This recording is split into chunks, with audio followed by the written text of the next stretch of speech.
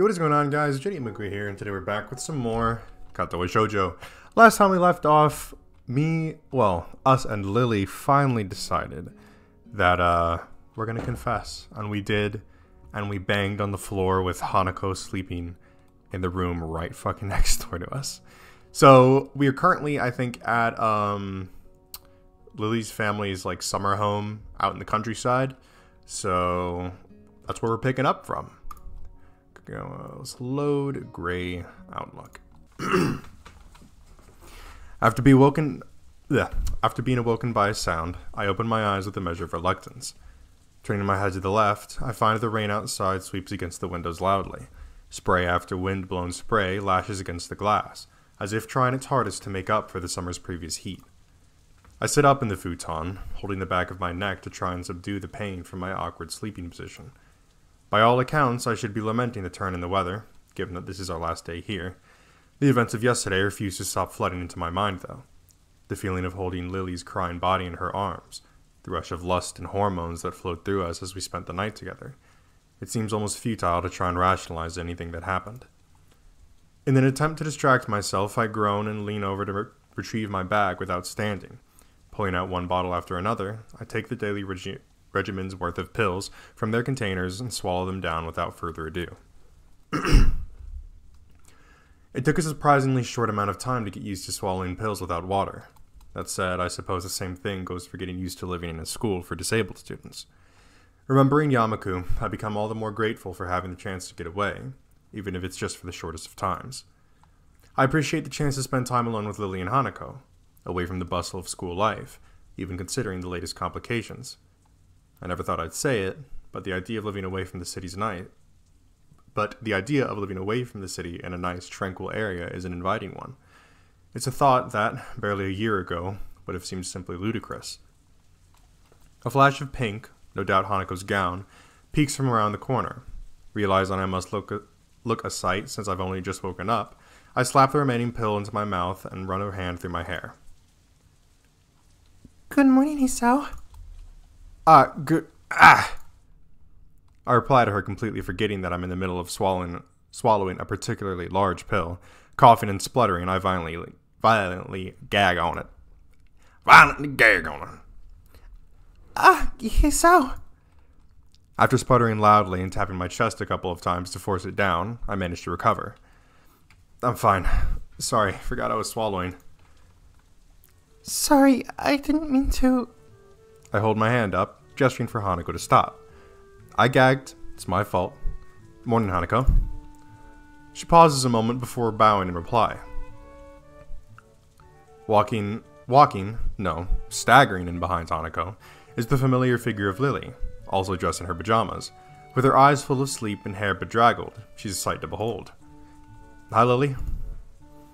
Good morning, Hisao. For a while, a silence hangs in the air as neither of us knows what to do. Given what happened last night, we both have more than enough reason to be finding the situation awkward. Just how are we meant to react to meeting each other after something like that? The best course of action would probably be to talk to Lily alone, to set things in order. I'll start making breakfast. Lily evidently catches on to my train of thought. I'll help you. Hanako, could you set the table? She nods, her head disappearing into a cupboard as she quickly goes about her assigned task.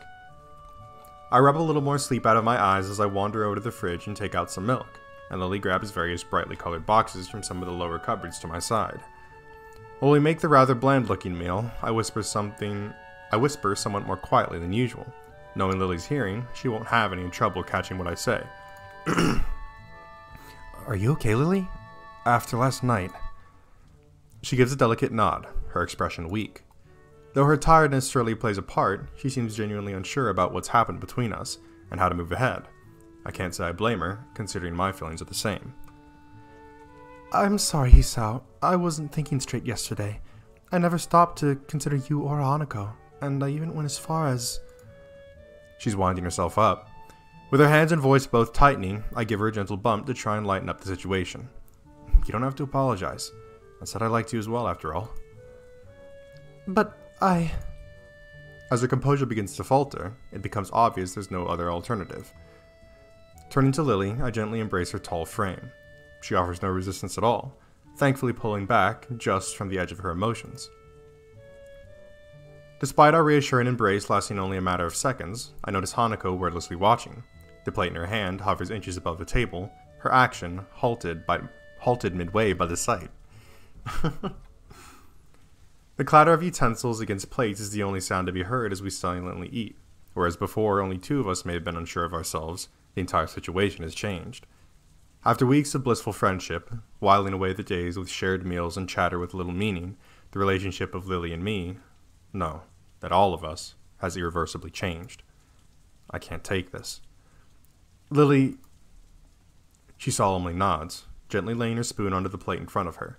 Neither of us knows exactly how we regard each other, let alone how Hanako would view us. This might be a bit abrupt, but I've confessed to Hisao. For a moment, Hanako looks almost confused, precisely the reaction I thought she would have. She eventually nods, her spoon still in her mouth as she does. Did you accept? I did. She gives a smile so large and so earnest I find myself blushing. I think it's the brightest I've ever seen her expression look. Then I'm happy. I'm really, really happy. I'm sorry for not telling you anything about it before. Things have been... Hanako shakes her head from side to side emphatically,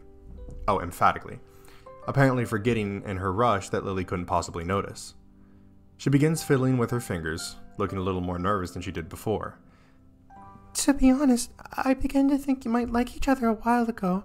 At first I didn't really know what to think about it, but I decided in the end that if my friends are happy, then I'm happy.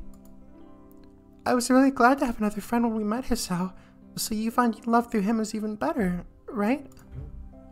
A feeling of relief at her acceptance of our relationship falls over me like a wave. The same happens to Lily, judging by her expression. Thank you, Hanako. I really appreciate you being so understanding. Lily's voice still sounds slightly apologetic, or at least unsure. This doesn't escape Hanako, who appears lost in thought for a few moments before turning to me. Hisao, do you mind if Lily and I go outside for a bit? No. Feel free. Hanako? Hanako gets up from her seat, taking Lily's hand and almost dragging her from the table in her excitement. Considering Lily's typical slow and steady pace, Hanako's haste makes her footing awkward, and she almost loses her balance a couple of times. It's a pretty amusing sight, leaving me wordless as I watch them disappear out the door. It's only now that I realize the rain stopped, being replaced by a sky seemingly all the more vivid and bright to make up for the morning's drab, gray expanse. For Hanako, this must be a pretty big revelation. Lily and I are really the only people she associates with, almost as if we were parents in her own stead. I suppose that might well be the best way to describe the relationship we share. A father, mother, and daughter, all playing around in our little make-believe family as if it could last forever. It might be a strange dynamic, and one that certainly can't last for long. But maybe, just for this one small moment, it's okay.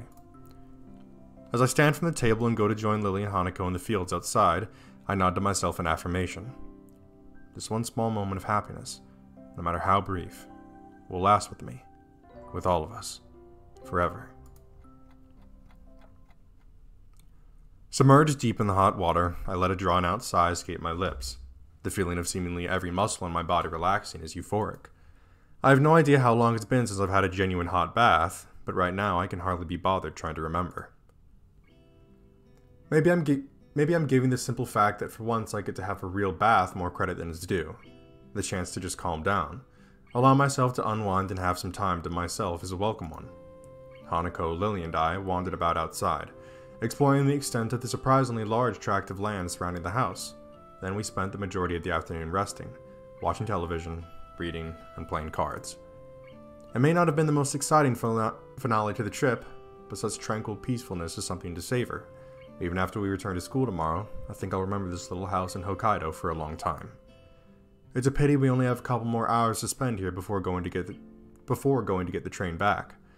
All I can do is yawn contentedly while I watch the steam slowly rising from the clear water's plastered surface. My eyes eventually locked onto the ceiling. Our exams are imminent. I've barely studied at all for them. On top of that, I don't even know what I'll do after graduation. Passing exams is all well and good, but to what end? Also now, of all times, I'm getting into a relationship. What the hell am I doing? I guess I shouldn't think like that. What's done is done. Maybe this could be viewed as just another aspect of my new life that I'm working on. I enjoy being with Lily, and there's more to life than school and a career after all. As I busily attempt to rationalize all that's happening, I hear a series of raps on the door. I pick myself up and sit upright, trying to figure out the source. 3, no, more, and no less. Oh, 3, no more and no less. Light yet assertive in their tapping, and timed regularly enough to tune a metronome. I'd be extremely surprised if it wasn't Lily. May I come in? Yeah, it's Lily. I'm still in the bath. I'll be out in 1 sec. I know. The voice coming from the other side of the door freezes me. After a second's thought, I rest on the side of the bath and let my arms dangle over the side. Despite trying my best to play it off, I can't help letting my mind wander. Sure, come in. With that, she opens the door, slowly walking into the room and closing it behind her. She looks oddly calm, countering my racing heart. Hey, Lily. Do you mind if I take a bath with you? I don't mind. Go ahead. With a small nod, she begins to lift her sweater off her shoulders, baring her chest little by little. I could do that for you if you'd like. Refused. Why? Her face shows she's not overly comfortable with letting me attend to her. I can't say I blame her. She continues undressing, her shirt and skirt falling to the floor and leaving her in her white lace bra and panties. Eventually, she stands bare in the center of the room. Compared to last time, it's a lot easier to take in her entire figure. It's a wonderful sight. Hisao? Hmm? You're thinking perverted thoughts, aren't you? Give me a break. You're undressing in front of me. She furrows her brow in thought. I guess this would be somewhat more erotic for you than me. Why? She gives a small, light-hearted chuckle, which seems to settle her nerves a little. This is too much for you, Sao. I can come back later. No, this is fine. I'm just, bit... well... You're really beautiful, you know. My earnest comment draws a vivid red blush from Lily. Hisao. I give a small grin. She's cute when she's taken off guard. In any case, may I come in? Sure. I lean forwards and take her soft hands in mine, helping her over the side of the bath. She feels out the side of the bathtub and slowly lowers herself in, my breath catching when she sits and leans back onto my front, her legs inside mine. I'd expected her to sit at the other end. Letting out a long breath to calm myself, I rest my arms on the side of the bath as I struggle to control my urges. Far from missing the sight of her assets, the feeling of her body against mine is surprisingly relaxing. If Lily's so sensitive to touch, it must be all the more so for her. You run your baths quite hot, don't you? A bit. Do you want me to run some cold water to cool it down a bit? She gives a small shake of her head. No, this is fine. Okay. The conversation comes to an abrupt end, silence taking over. A very long and very awkward silence. Maybe this was a bit too... Don't worry, it's okay. The situation only becomes even more awkward, as if to distract herself, Lily runs her free hand over her legs while holding one over her breast for modesty. I sit idly watching the wall ahead of me in the rising steam, every now and again stealing a glimpse at her body. The white of her skin glistens as she keeps sliding her hand over her legs, their length and tone all the more obvious.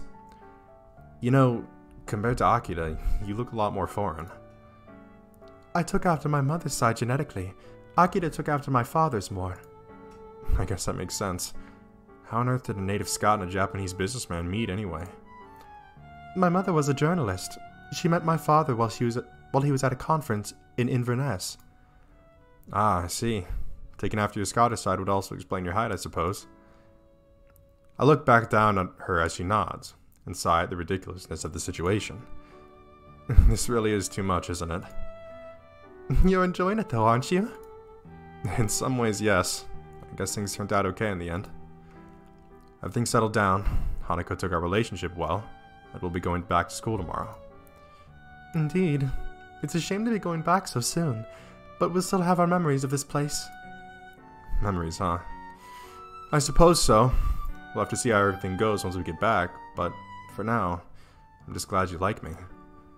I've been winding myself up for weeks about that, so I'm thankful for things turning out like this. She nods, leaning into me as we share the warmth of our bodies. I'm not sure whether she'll be okay with it or not, but my temptation rapidly begins to get the better of my self-restraint. Hey, Lily? Yes? How was it? Last night, that is. She pauses in thought before looking down slightly. A delicate smile finds its way onto her lips as she blushes, her body becoming more relaxed. It's more than enough to answer the question. Even as I give a small nod in response, thoughts of last night run through my mind. Considering the situation, I don't really think anyone would blame me. Sao, your heart's beating. Her voice cuts off as I delicately place a hand on her thigh. While I'd resisted before, the memory of our first time is enough to make me give in. She lets her body lean into mine without a word of protest, an invitation that I'd be hard put to ignore. I place a small kiss on her neck to accept, before slowly moving my hand over her smooth legs. Hisao, please. Even as she says it, her mouth curls upward into a smile, her tone caught between embarrassment and awkward giggling. Eventually she takes one of my hands in hers, guiding it to her right breast. I greatly appreciate the tentative guidance she's willing to give me. All signs of tension in her body give way. I continue to take in the feeling of her soft skin, redoubled as my other hand slips between her legs. I wonder if the feeling of my hands on her is exaggerated by her lack of sight, since her other senses are so finely tuned. She does seem to be enjoying it to a surprising extent, after all. It gives me a somewhat odd feeling, but a pleasurable one. It only takes a few minutes before her body starts to squirm ever so slightly, her efforts to stifle her moans becoming obvious as she purses her lips. Her light-hearted whispered protestations become noticeably more quiet. This makes me realize that all her squirming against my body has made me increasingly excited as well. Lily. I withdraw my hands to give her adult senses time to respond. Nodding, she shakily stands and offers her hand for me to lead her out of the cramped bathtub. Dang, we're just going at it, huh? She maneuvers herself out of the bath as I do, hands holding each other's. Eventually I sit beside the bathtub, the two of us fussing around a little until we get comfortable. With a small gasp, desperately constrained to avoid being audible outside, she lowers herself onto me once again. The way she moves makes it obvious that she must still be on the verge of her climax. She slowly starts to move her hips up and down, her tongue finding mine as she holds my face upwards. I realize just now how much pleasuring her excitement. I realize just now how much pleasuring her has excited me. Hisao. Despite her clouded eyes being shut, her tightening grip on my shoulders show that she's nearing the end of her endurance.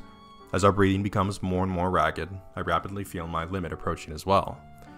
A series of harsh breaths is the only warning before her final gasp of ecstasy, her entire body tensing and her fingernails digging into my shoulders. My loins hit hers, both of us frozen against each other in climax.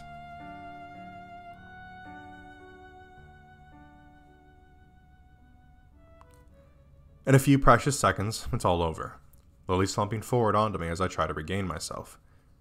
That was good. She takes a gulp of air before replying, steadying herself as she nods. She bows her head down to give me a small kiss, my hand reaching up to hold strands of her disheveled hair as we once again sit in blissful silence. Alrighty. After a chaotic dash to the station and finding our seats in the otherwise deserted carriage, we promptly crashed. Looking at the time, close to midnight, it's a little surprised that few take this particular train. Hanako is fast asleep on Lily's shoulder, and I can only barely muster the energy to stay awake. The excitement we had a while ago probably didn't help. I'd probably be depressed about going back to school if my brain was actually working. As it is, though, the sight of the nighttime scenery scrolling by is surprisingly beautiful. My loud yawn is nearly wholly drowned by the clacking of the train tracks and the old carriages rattling. So tired. And whose fault is that, Hisao? She really does toe the line between insulting and amusing sometimes, though I manage to wring out a weary smile. I look back out the window, my reflection just barely visible on the clear pane. Truth be told, she's perfectly correct. If it weren't for that little interlude a few hours ago, both of us would have a lot more energy. On top of that, we both had to take another bath, very nearly making us late for the train's departure. Yeah, it was mine. Still, getting into a bath with a guy is a dangerous thing to do. Evidently. Sorry, I guess I kinda took advantage of the situation back there. Well, I didn't exactly hate it. As she trails off, I look back to her.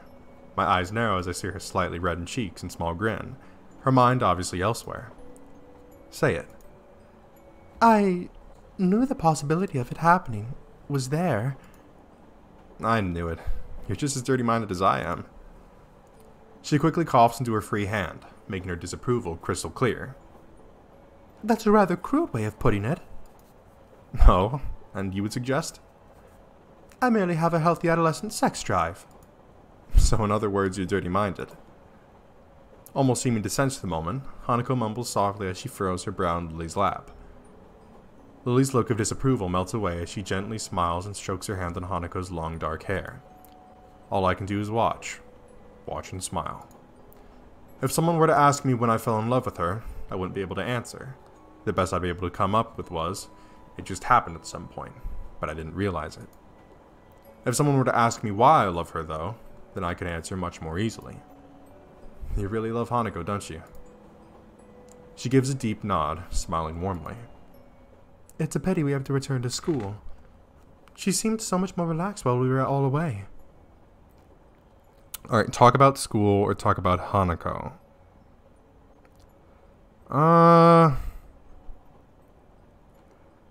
Well, I mean, just kind of considering how we were kind of talking about Hanako, because I was thinking the same thing, right? Like, we're kind of like, we're the father, Lily's the mother, and Hanako's like the daughter. That's definitely the kind of impression that I got. So I'm thinking maybe talk about Hanako, especially since it's like, oh yeah, if they were to ask me why I loved her, then I could, answer really easily. And then we immediately, mention Hanako. So I think that's probably what we're going to talk about. Besides, who wants to talk about school? Like, after all we went through, we're going to sit here and be like, oh yeah, so how are your exams going? I wouldn't worry. Hanako's been gaining confidence thanks to you. At least for as long as I've known you two. She gives a self-deprecating sigh.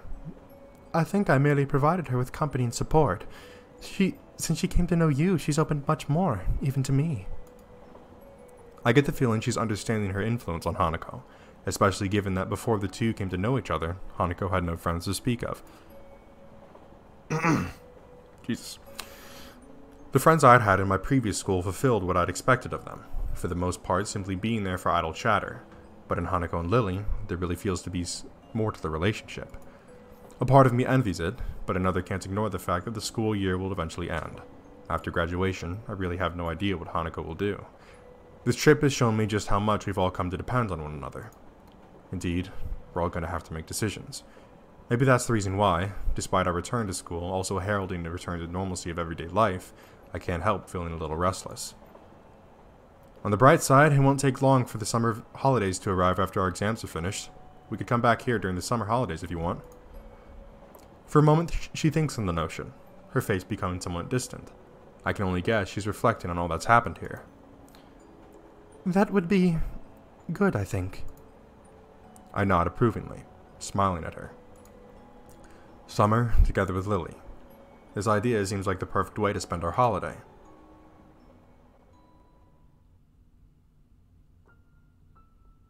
Oh, there it is. So I think we have one more. Act 4, Future. I hate to do it to you guys. I know that like it feels like this is a series that I tend to get out in the shortest amount of time. But I gotta save here and we gotta go back to the main menu. I know, it sucks. But I mean, like, come on. Next episode, I swear to you, it's gonna be a straight shot. We're gonna go straight through it. I don't know how long, well, I don't know if we'll go straight through it, but at the very least, it'll definitely be wrapping us up there. So maybe 1 or 2 parts. for the finale of this. Now, as for my plans, if I'm going to continue playing this game, more than likely I will. I think that for a time being, I'll take a break from it. I'll probably record a couple of individual episodes on whatever next route that I want to take, just for the sake of kind of testing the waters, seeing if it's interesting enough to put back out there for you guys. Yeah, for you guys. But yeah, I mean, I'm excited to see what happens next. From the bits that I've been spoiled of this game, I know that I think we go on some kind of like dinner date next or something along those lines. But that's going to be it from me. If you enjoyed this video, or wait, no, that's the wrong way to do it. If you enjoyed this video, make sure to leave a like on it and tell me in the comment section below what you'd like to see me play next. If you enjoyed this series or any other videos or series on my channel, then I highly recommend that you hit the subscribe button, I can't talk, and turn on post notifications so you'll be notified when a new one of those videos comes out. Anyways, that's it from me, and I'll see you in the next one.